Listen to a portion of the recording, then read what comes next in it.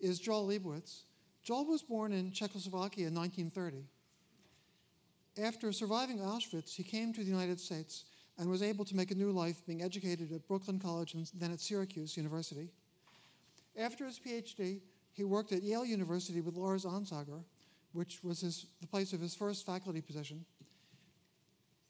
And ultimately, since 1977, he's been on the faculty at Rutgers University, currently as the George William Hill Professor of Mathematics and Physics.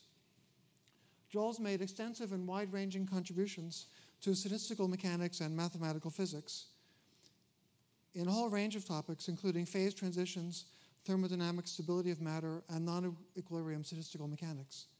He's received numerous honors, including the Boltzmann Medal, the Poincaré Prize, the Volterra Medal, the Max Planck Medal, and others, and too many to mention in full. I should also mention Joel's many services to the scientific community and beyond. For many decades, he's been organizing very valuable conferences on statistical mechanics. He founded a prestigious and important journal in statistical mechanics. He was the head of the New York Academy of Sciences and has worked for human rights of scientists around the world. I've always admired his leadership, and I probably should add that he's also a good friend. His topic today will be stability and variability. Well, thank you very much, Ed, for this very nice introduction. It is truly an honor and pleasure to participate in this celebration for Freeman Dyson. I first met Freeman more than 60 years ago, before he came to the Institute as a full professor. My recollection is vague, but I do remember I was a first-year graduate student at Syracuse University, and we had a visit from Doob, who was a very well-known probabilist at Illinois. And then, after talking in Syracuse, he went to give a talk at Cornell in Ithaca. So I remember driving in the car together with my thesis advisor, Peter Bergman, and also Doob to Ithaca. Now, after the seminar, for some reason, we were invited to Dyson's house for drinks. Not sure why exactly, what Dyson's connection with probability was at that time. But anyway, Dyson was a famous professor at Ithaca. And then after the drinks, we all went out for dinner to some Italian restaurant. And I remember Dyson paying for my dinner, which was a very great help, considering that a graduate assistant salary at that time, I think, was $1,500 per year. So even though prices were lower. Anyway, I have been the recipient of many kindnesses from Freeman over the ensuing years, and I'm definitely a Dyson fan. That doesn't mean I agree in everything with Freeman. And I think he would be horrified if anybody agreed with him on everything. He would immediately find some place to change the thing in order to be a little bit different. But whatever disagreements I have, these differences, they are far outweighed by my admiration for Freeman as a scientist, humanist, and artist. And I use the adjective artist very deliberately, because I think Freeman is a grand optimist of life.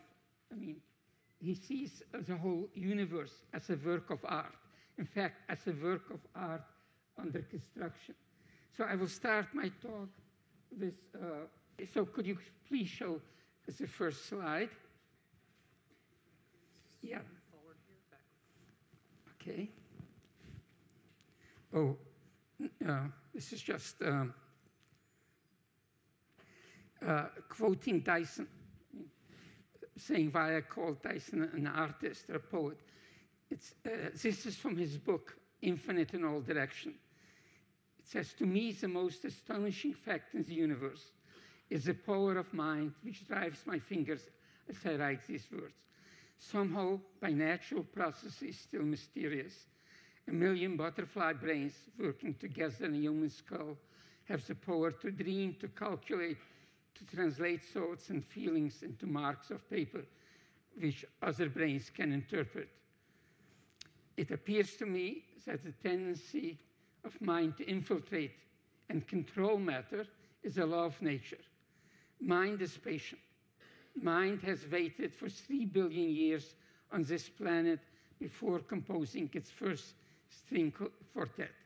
It may have to wait for another 3 billion years on this planet before it spreads all over the galaxy. Ultimately, late or soon, mind will come into its heritage. This is from Freeman's book, Infinite in All Direction.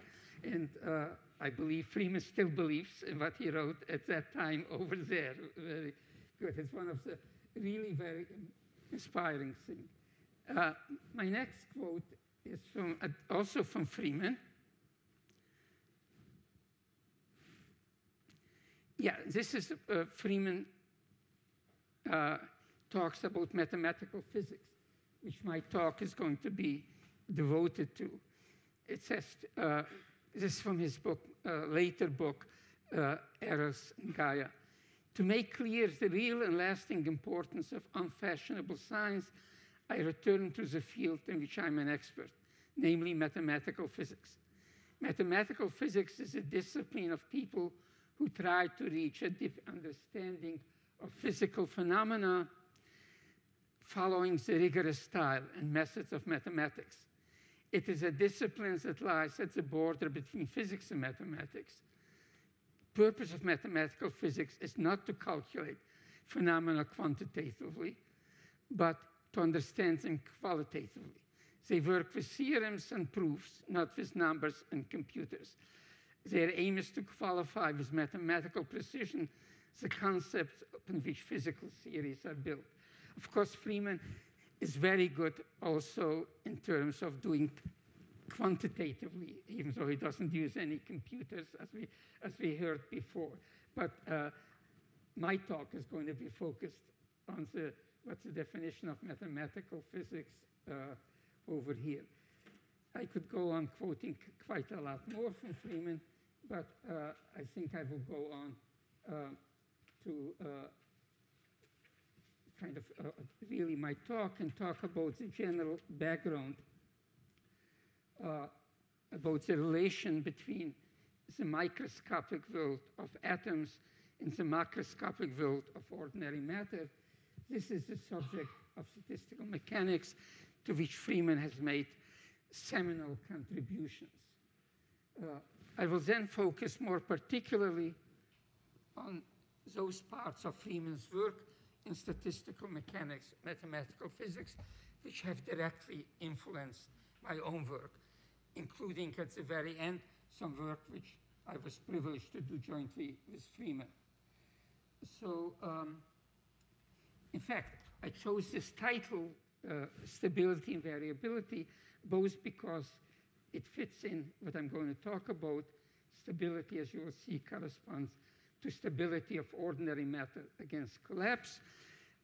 In effect, if one needed any motivation for going beyond what is one usually considers, namely simple atoms like hard spheres or interacting with Lennard-Jones potential, it was amply shown by the previous speaker that one really has to go into the guts to consider the electrons and nuclei, and that's where the stability of matter, which Freeman worked on, comes in.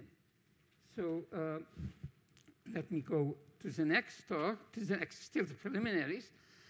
So as Freeman said in Infinite in All Direction, nature has a hierarchical structure with time lengths and energy scales ranging from the submicroscopic to supergalactic. Surprisingly, it is possible, emphasized by Freeman, in many cases essential to discuss these levels independently. Like he was saying before, chemistry is not easily reducible to physics. The same way, quarks are irrelevant for understanding protein folding, and atoms are a distraction when studying tsunamis. Nevertheless, it has been a widespread dogma of science, very successful in the past 400 years, that there are no no new fundamental laws, only new phenomena as one goes up the hierarchy. Explanations are therefore always looked for in the smaller scales. Whether this paradigm will continue to hold as we try to fit general relativity with elementary particle physics, or even put mental states of consciousness into the framework of our current physical theories, seems to me still a mystery. But as noted by our chair, Ed Witten, in some relevant discussion, as he said, how will we know except by trying? So I think, so we have to try. Be that as it may, this reductionism is certainly applicable when it comes to describing properties of inanimate objects in terms of electron and nuclei. This is a subject of statistical mechanics, which provides a framework for relating mesoscopic and macroscopic thermal phenomena to the microscopic world of atoms and molecules. Fortunately, many striking features of macroscopic systems, such as abrupt change of properties for substance at a phase transition, like boiling and freezing of matter, can be obtained from simplified microscopic models. This is, of course, no longer true when you come to several hundred atmospheres of pressure, as we heard before. The simple models certainly do not work. But for many purposes, they work remarkably well.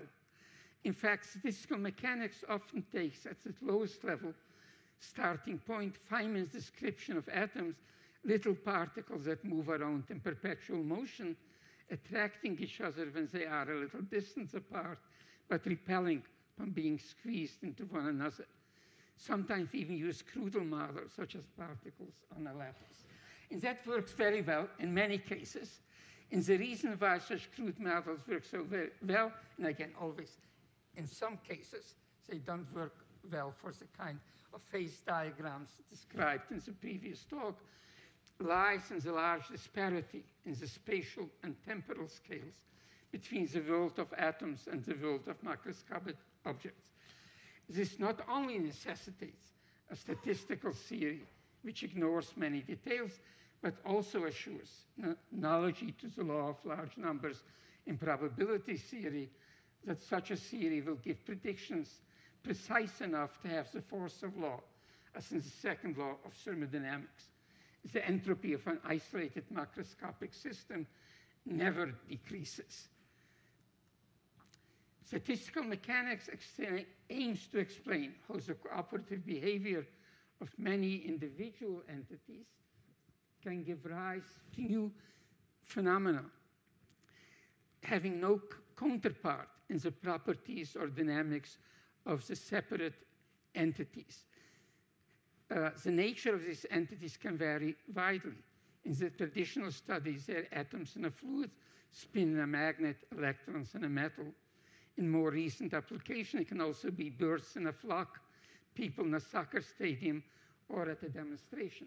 And what I mean, for example, when you have a phase transition, like boiling of water, the atoms do not change at all. There is not the H2O, which is in the liquid, is exactly the same H2O that you get in the vapor. It's really emergent cooperative phenomena which occurs because you have so many different things of it. In this 20th century saw the development of the subject of statistical mechanics into a physically very successful and mathematically very beautiful theory of systems in thermal equilibrium. Freeman's work played an essential role in this achievement. The development of a comparable theory for the more complex world of non-equilibrium phenomena, ranging from heat conduction in metals to transport in living cell, remains a challenge. I guess Freeman will soon be 90, he can start all over again and teach us something about non-equilibrium phenomena. Anyway, stability of matter. So my first direct contact with Freeman's scientific work came in 1968, when I was working with Elliott Leib on showing in a mathematical physics sense, like what I described, Freeman says what mathematical physics is, that statistical mechanics can provide a basis for the equilibrium thermodynamics of real matter, consisting of electrons and nuclei interacting via Coulomb forces. And this, of course, as you saw, is very crucial. I mean, when you talk about water boiling or freezing, you can think of the molecules as being the fundamental entities in many ways. But when you talk about high pressure and high temperature, that is no longer possible. You have to deal with the fact that real matter consists of electrons and nuclei interacting via Coulomb force. A very crucial ingredient in our analysis was Dyson's proof with Andrew Leonard of the stability against collapse of macroscopic Coulomb systems. To quote from 1968 paper with Lieb, the Dyson-Leonard theorem is as fundamental as it is difficult. In fact, I think at some point Lieb says it's the most, up to that time, the most technical, difficult construction in mathematical physics and statistical mechanics. And before going on specifics of that problem, I want to give you a really bird's eye view how statistical mechanics of equilibrium system connects the microscopic with the macroscopic. So skipping many steps, for a multi-species system of n underlined means that you have many species of particles in a region V with a microscopic effective Hamiltonian age, which consists of a kinetic energy plus potential energy, which is a system is in equilibrium at temperature T. We write sometimes as beta, 1 over beta. We define the canonical partition function of a quantum system as a sum over all energy levels, exponential minus beta to the E alpha, where these are E alpha is the energy levels of the Hamiltonian H, kinetic plus potential energy. For classical systems, this sum over energy levels is replaced up to some constants by an integral of exponential minus beta, the potential energy U, which depends on the coordinates of all the different particles over the configuration of system, which we denote by X sub n. So next, we consider now sequences of domains Vj, J equals 1, 2, such that as J increases, in fact, the volume of Vj going to infinity, I will not make a distinction between the domain Vj or its volume. The number of particles goes to infinity, but the ratio, because it should be underlined, should be a vector, rho, so we consider such a sequence. Then taking the J infinity limit of this sequence, f sub j, which is the log of this partition function I described before, divided by the volume, we take the limit of that, and that goes to some function f of beta rho, which we identify with the Helmholtz free energy of the macroscopic system. So the connection between the microscopic and the macroscopic in statistical mechanics, Z is defined in terms of the microscopic Hamiltonian of the system, then taking the logarithm of that, dividing by the volume, and taking a limit, we get something which we identify with the bulk Helmholtz free energy, macroscopic quantity of a thermodynamic system.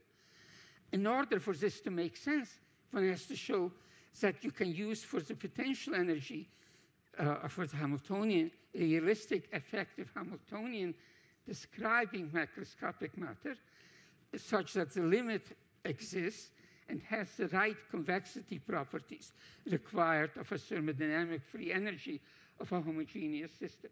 So that is sort of the crucial ingredient in statistical mechanics of going from the microscopic to the macroscopic over there. Namely, you consider a sequence of domains, you take the free energy per unit volume, and then you let the volume go to infinity, the number of particles go to infinity, in assuming the limit exists and has the right properties, you have gone from a microscopic Hamiltonian to a macroscopic free energy of the system. So this requires, of course, before doing that, I should note here a quote from Ansager, relevant means so-called thermodynamic limit, what I wrote just before J going to infinity. The notion of a homogeneous thermodynamic system is valid for systems large compared to the size of molecules and small compared to the size of the moon. What does Ansager mean by this? Of course, real systems are not infinite. However, the right idealization for a system consisting of 10 to the 23 or so number of particles, it takes the infinite limit, but at the same time, you leave out the gravitational forces. Because if you include gravitational forces, you don't have a homogeneous system. Putting two suns together doesn't get you just a homogeneous sun of double the size. It's very different. So thermodynamic limit is important. Now, by mid-60s, many authors, particularly Fisher and Truel, had developed techniques for establishing the existence and properties of the thermodynamic limit when the interaction potential U satisfies two criteria. One is H stability, which means that if you look any configuration of the particles of these n of all the particles with the different species, then you always have a lower bound which is proportional to the total number. N is just the total number of particles. Quantum mechanically, it's that the ground state energy is bigger than minus Bn. Namely, you have to have a lower bound. So it's important to say that the ground state of the quantum system has a lower bound. What is this? The other criterion is called tempering, where there is a typo there. The interaction between two sets of particles separated by distance r is bounded above by the distance to the minus the dimension plus epsilon. So namely, the decay, if the interaction between particles has to decay at least as fast as 1 over the distance raised to the dimension of power. In fact, this is only important sort of for the positive part of the interaction. The negative part of the interaction are taken care of by these criterion. If they don't decay slowly enough at large distances, the negative part, then this will never be satisfied over there. Now, it was further known that these conditions hold where U is effective potential between neutral atoms and molecules, such as Lennard-Jones pair potential. But clearly, neither A nor B is satisfied for a classical system containing both positive and negative charges, E alpha, interacting via Coulomb pair potential, which it goes like Ri minus Rj to the distance minus d to the 2. This interaction is unbounded below. Even for two particles, you don't have any lower bound at short distances, and certainly it decays too slowly at long distances.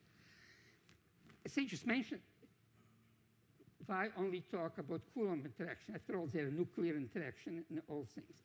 But the fact is that for macroscopic matter, even at these very high pressures discussed in the previous talk, the energy scales are such that the nuclear forces don't really come into play. It's really the Coulomb forces that are the dominant players over there.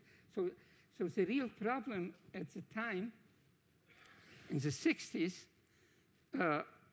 was to prove that systems interacting with Coulomb interactions, quantum systems in particular, have a lower bound, so-called H stability. I think the first one to realize the importance of this was, again, Lars Ansager. He proved in 1939 for systems which have, in addition to Coulomb interactions, also hardcore interactions between the particles, that such systems are indeed satisfy H stability. Actually, this is very beautiful argument, like many of last arguments. If you have hard cores, then you can imagine, according to Newton, that the charge is uniformly smeared out inside each hard core. Then the interaction is the same as if it was a point charge. But if you have the charge uniformly smeared out, then you have the total energy is essentially the integral of the electric field square minus the self-energies coming from the particles. But since they have a finite diameter, the self-energy is finite, and you have n particles, therefore you have a lower bound, and you can prove H stability for Coulomb systems with hard cores. But real systems do not have hard cores. And so there was a problem of proving H stability for quantum systems. Unlike classical systems, quantum systems do have a lower bound on the ground state energy for finite n. If you have one proton and one electron, well, classically, the energy is not bounded below. Quantum mechanically, it is. It's minus 13.5 electron volts. So the same is true for any n. The problem was, how does that lower bound scale with n? Does it indeed scale with n linear in n, which is necessary for thermodynamic stability? Here is where the heroic efforts of Dyson and Art came in. They proved that if either the negative or positive charged species were all fermions, then the quantum many-body system is H stable. This is a famous Dyson and Art theorem. Dyson later showed that having fermions, which electrons are, which happens, so that is not only sufficient but also necessary, because if you have only bosons, then in fact it goes down much too fast, like n to the 7/5, and such a system would not be stable. I remember giving a talk a long time ago with Wigner there, saying, that's why we don't have matter made up just of pion, of boson pions over there, because it would not be stable at all. Using the Dyson-Lennard theorem of H stability, Elliott and I overcame the problem of slow decay by making use of the tendency of Coulomb systems to shield bare charges. Namely, if there's a bare charge, then Coulomb systems have the property that the opposite charge will come and surround it and shield it, so that the effective interaction is not the bare Coulomb interaction, but some kind of effective screened interaction over there. This proved the existence and convexity of this free energy for neutral Coulomb systems, where the net charge is 0 and is the limiting density. And the sum here is over all species. The situation is quite different when the system does have a net charge. What happens then is that excess charge Qj goes to the surface of the region. The free energy Vj then depends on the amount of charge per surface area, Sj of Vj, with Fj with the free energy increasing with Qj and going to infinity when the amount of charge per surface area goes to infinity. This means that there's a strong inhibition against large charge fluctuation in Coulomb systems. In fact, if one considers the grand canonical ensemble for Coulomb systems, where one does not fix the particle number or the charges, then the thermodynamic quantities are the same as if one only considered a restricted grand canonical ensemble made of neutral systems which have charge 0. If you look at the unrestricted ensemble, you have the average charge per volume goes to 0, and also the variance of the charge divided by the volume goes to 0, which means that there's a strong inhibition against charge fluctuations. It means that there would be regions with much larger charge, positive or negative. And then we can also ask this question of fluctuations in a different way. Suppose we have a very large neutral system in a domain V. In fact, we will usually take V to be infinite. Then what are the charge fluctuation in a subdomain lambda in V? And I will now consider this question as well as similar fluctuations in eigenvalue distribution of random matrices, which Dyson brilliantly connected with the Coulomb system. I guess you already heard some of this morning from the talk by Yo. So let me consider now, so I've discussed stability, now I'll discuss variability. To fluctuate is normal, and in most cases, fluctuations are themselves normal, by which I mean as I scale like the square root of typical values as an Poisson process. There are, however, many very interesting exceptions where the fluctuations are subnormal. They don't grow like the volume. These range from charge fluctuation in Coulomb systems to energy fluctuations in the early universe. I'll mention that briefly later, but not comment too much on it. I will now describe some exact results for such systems, many related in one way or another to the work done or inspired by Freeman.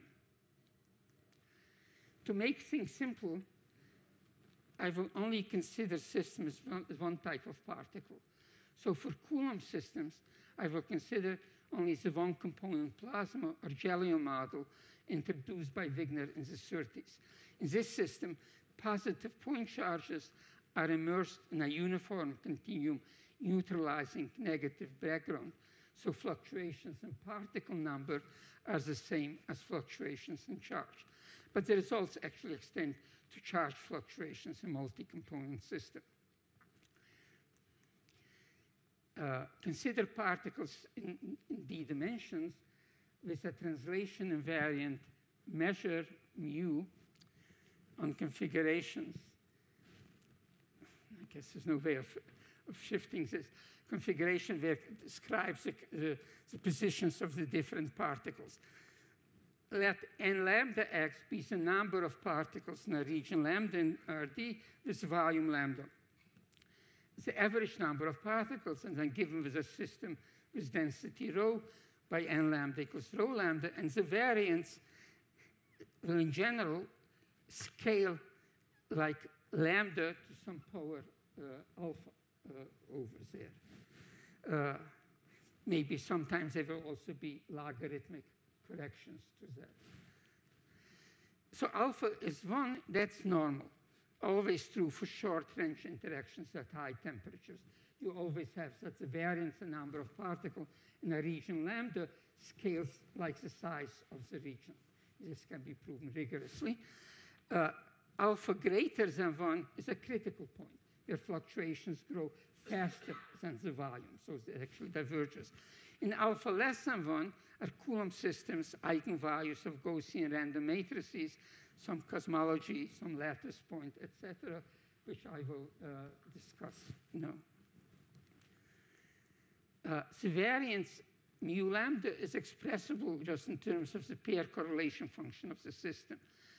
So, G is defined as expectation value of the delta function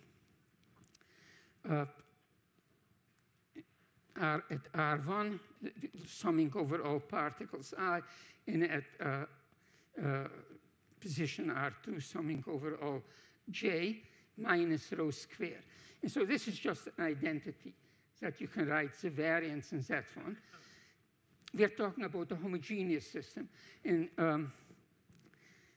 this can be rewritten as something proportional to lambda, takes the G of R, where G of R corresponds to the infinite system, the R minus some part which accounts for the it happens the finiteness of the system. I guess I'm not going to go into details.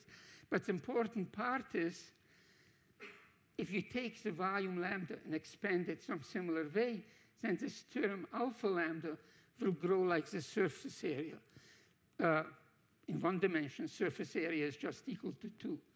And then averaging over rotations, you can write this alpha lambda over the surface area of the main lambda approaches something like some constant times absolute value of R. So the point is the following. If we go back one slide, so that we have, for the fluctuations, we divide the variance by lambda, we will have one term like this, and another term, 1 over lambda over here. And so the first term, we say, will be a bulk term, which is given by this, and for critical system is infinite, and we are interested in cases of subnormal fluctuations, where the term, the fluctuations, or the variance divided by the volume goes to 0 as the size of the domain goes to infinity. And what are examples? Well, one component system with pair interaction and uniform charged background density rho, in general, mu lambda will go like the surface area. In fact, for a one-dimensional system, phi of r grows like minus r, and then we have bounded variance, because the surface is just finite for a one-dimensional system.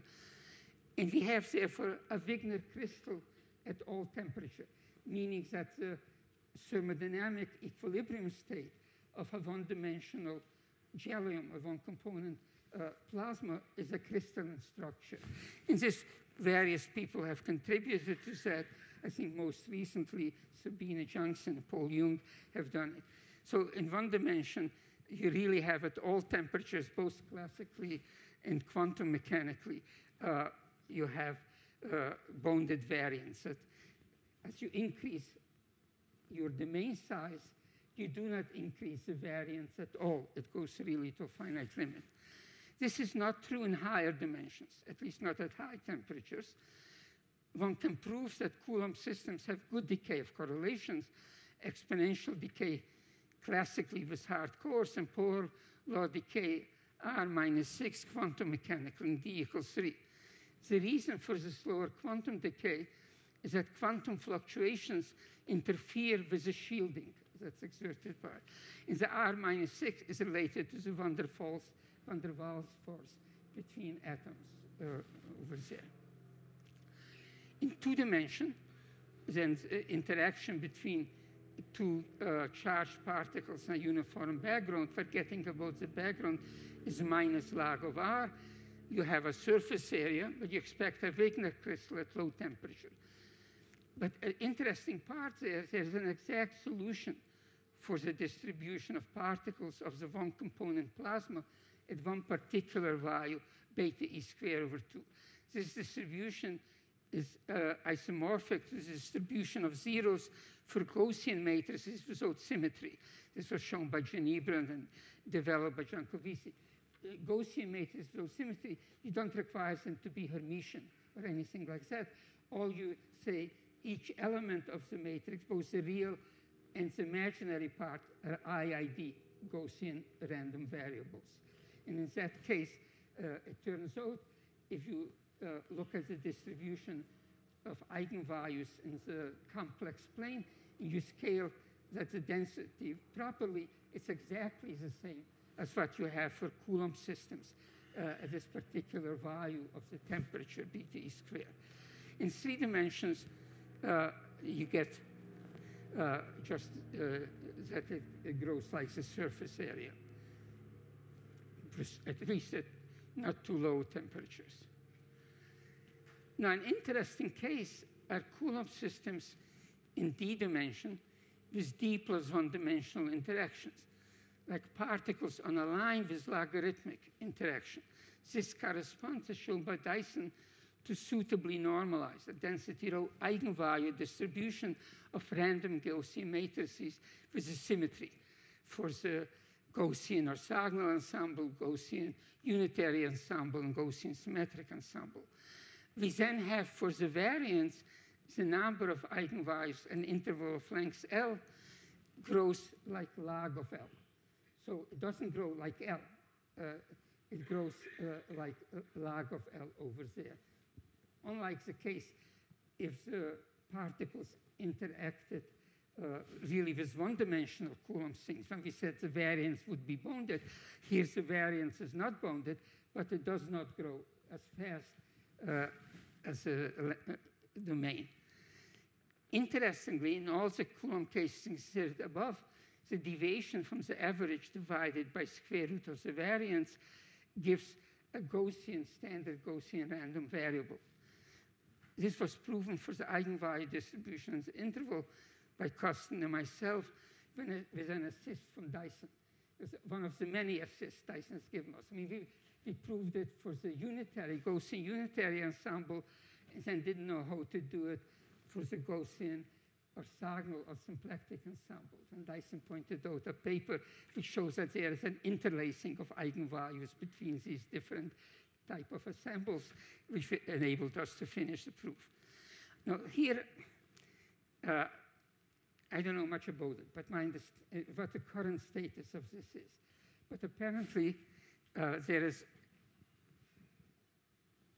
an argument by Harrison and by Zeldovich separately that at some point in the initial universe, matter or energy density was distributed more uniformly than it would be for a Poisson distribution. So the fact that the quantity, which I called B before, would go to 0. And so people have tried to make simulations of the development of galaxies starting from some such, we call it super homogeneous initial conditions. But I do not know what the status of that theory is at the present time. Maybe we will hear about it tomorrow, maybe not. So, okay, now here's the question. Now, say when the bulk term goes to 0, we still have a surface term, which is the variance divided by the surface area. And the question is, and this could be infinite, like in the case we just discussed before, for a one-dimensional system with logarithmic interaction, surface area is constant, but the variances grow like log of the thing. And the question is there also possibilities this can be 0? And the answer, interesting answer by Joseph Beck, my colleague, is no. If the distribution is rotational invariant or lambda is a sphere, it's still an open question how small kappa can be and where it attains its minimum volume. For what kind? Oh, here, let me do something slightly different. Ed, what is the time? So I consider the case now where we have particles in a two-dimension, a two-dimensional one-component plasma with uniform density rho equals 1. Oh, okay. Anyway, it turns out that for this case, the large deviation, namely having the deviation from the average number of particles, which pi r squared, which normally would scale like r squared, scales quite differently over there.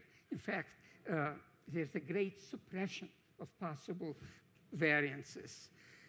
In fact, this is the same for the distribution at beta equals 2, which is the same as the eigenvalues of random matrices with independent complex entries. It also turns out, and this, I don't understand it, but it's really very interesting, that so-called Gaussian entire function, namely it takes the function f of z, where these coefficients zeta k are real Gaussian, no, sorry, not real, Gaussian I and D complex random variables. And then for this one, the large deviation formula written down before was proven not so long ago by Nazarov, Soden, and Wolberg, that you have said. Okay, let me come on now to the last part of my talk, which involves actually some work which I was involved together with Dyson. So this goes back to something called the Gauss problem in number theory. Consider just the two-dimensional square lattice and take a circle with radius r centered at the origin. Then Gauss asks the question, find a bound on the difference between the actual number of lattice points inside a circle of radius r minus average value pi r squared. And Gauss proved that 1788, so he wanted the bound of the form r to the gamma plus epsilon. And the question is, what is gamma? Now, Gauss proved that gamma equals 1 satisfies the criterion, but it's not the best one. And over the years, there have been many incremental improvements, many of them by number theorists. I mean, I think there are at least a dozen successively better values than 1. The best one, as far as I know, is 131 over 208, which comes in 203. I mean, Hardy made the conjectures. It's probably the correct answer is gamma a half. And probably, in effect, you have to add some logarithmic term, not even with epsilon, just some logarithmic term. But I say this has some relation to the distribution of eigenvalues of a particle, the unit torus. In the early 90s, Pavel Blecher, Zheming Cheng, Freeman Dyson, and I considered the following more general problem. Let A be a point in the unit square and define then the number of lattice points such that n minus A is less than R. How many lattices? So the Gauss problem would correspond to A equals 0, but you can ask the question in general. So far, there is no randomness. From the point of view of energy level statistics, we are interested in the behavior of this quantity Fa of R, Na of R minus pi R squared divided by square root of R. The energy, or R, varies over some range over there. Then following ideas of Heath-Brown, Blecher, Cheng, Dyson, and myself proved the following theorem. The probability that f of alpha of R, A of R, lies between some value x and x plus dx approaches as, if you take an average, you look at, you make it R varying uniformly between 1 and t, and you look at the fraction of values where you get, where f alpha lies in a given range, this grows as e to the minus x4. Definitely non-Gaussian at all. It was further shown by Blecher and Dyson that this p a of x is a very singular function of the point you choose. In fact, they showed that the second moment has a sharp local maximum at every rational point of A. Really quite remarkable. And then I'll just show you. Oh, this is just the actual numerics if you compute the number of points within number of lattice points which are within a circle of radius r minus pi r squared. This is purely deterministic, y equals 0. But you see how it varies very, very randomly. Let me skip the next few slides. It just shows you some more how it looks like for the actual distribution PA of x, how it looks like. So let me skip that.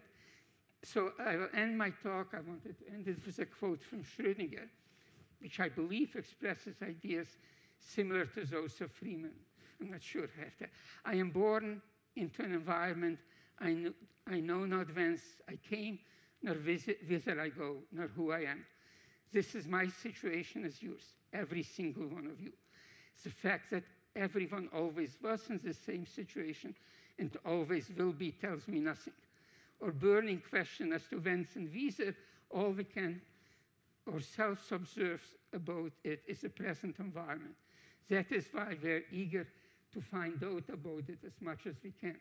That is science, learning, knowledge. This is a true source of every spiritual endeavor of man. So just one final picture of Freeman in a rather jovial mood. As you can see, Freeman has a yarmulke. Here it says chief. For me also it says chief. And this poor lady, I don't know, says Indian. So it's a game of charade, which was apparently at the wedding of Pavel Becher's daughter, Nadia. So it's very enjoyable to have had all this interaction with Freeman over the years. Thank you very much.